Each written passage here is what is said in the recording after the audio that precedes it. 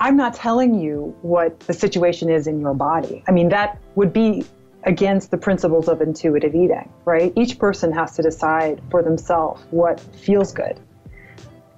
What I do is help you connect with what's actually happening and to start to differentiate between things that are going on that are mental activities and what's actually happening kind of in your body. Oh, I mean, it's just, people like to hear good news about the bad habits. So, I mean, if you want to sell books, you want to make money, do you tell people to eat bacon and butter, or you tell people to eat broccoli? I mean, it's really that simple. You want to sell magazines, what are you going to put on your cover?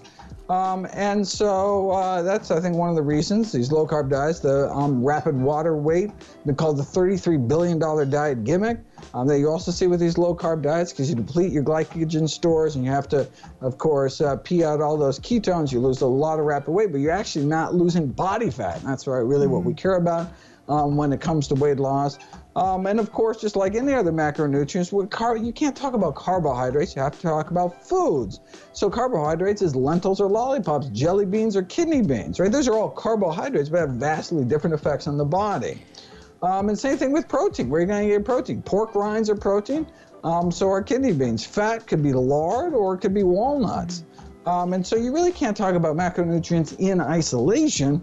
You have to talk about what foods are healthier, what foods are less healthy. And there are interventional studies. There's studies that actually put this to the test, and you can test, are walnuts healthy or not, period, regardless of their macronutrient makeup. I also think it's the lack of starch. So many people, when they're, quote, being good, they go on a diet and think they're just going to eat fruits and vegetables, which are wonderful. You should eat them every day, whether you're vegan or not. But if that's all you eat, you're going to be hungry. And they forget whole food groups like sweet potatoes and beans and quinoa, and the starch is what creates the satiety. And that's what often I see in people that continue binging is because they're afraid to eat starch. And we've got to change that. And I love what you guys said about this research you did into the hospitals not allowing vegan. In my work where I deal a lot with food addiction, I'll sometimes interview experts that are not plant-based because they have knowledge in food addiction. And so many of them say, oh, you can't do this without animal protein. Bullshit. That has nothing to do with it.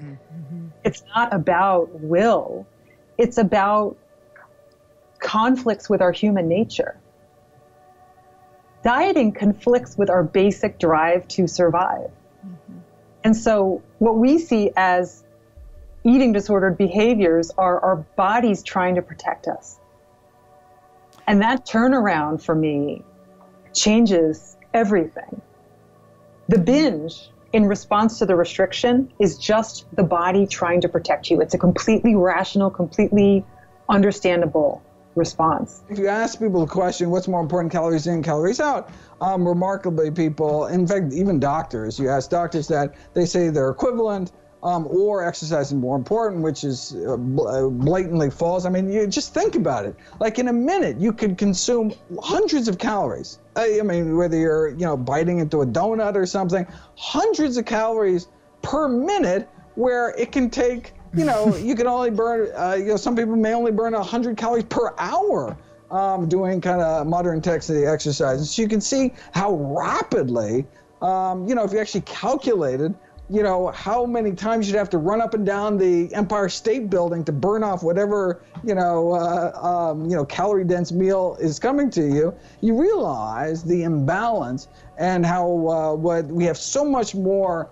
control over calories in, since most of the calories out for people who are not athletes is actually just our metabolism rather than our exercise. So we actually only have control over a small portion of the pie of calories out, whereas calories in, we have almost total control. If somebody is not under the threat of a surgeon's knife or going on medications, we don't have to do this really quickly.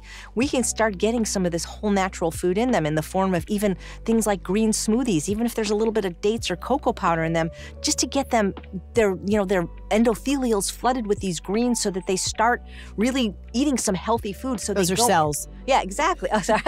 So that they go in there, nourished and nurtured forward without just changing their diet drastically overnight. And that's what happens around the holidays. People are eating this crappy standard American diet, and then they go on, like a strict weighing and measuring, very restrictive plan. And it's like, oh my God, no, you don't have to do it that quickly, but just start eating more fruits and vegetables right now. Even if you're binging, even if you're eating crap, make a decision that you're going to eat more fruits and vegetables. The more you do it, the more you'll like it. And you're so right, because you said earlier about food cravings. What you eat today, you will crave tomorrow. And that is a fact. So if you eat sugar today, you'll crave it tomorrow. If you eat Brussels sprouts today, you'll crave Brussels sprouts tomorrow. So just find ways to eat more fruits and vegetables, especially vegetables. And this is the best thing I'm going to say. If we're going long periods of time without feeding ourselves, we're going to have erratic thoughts and behaviors about food.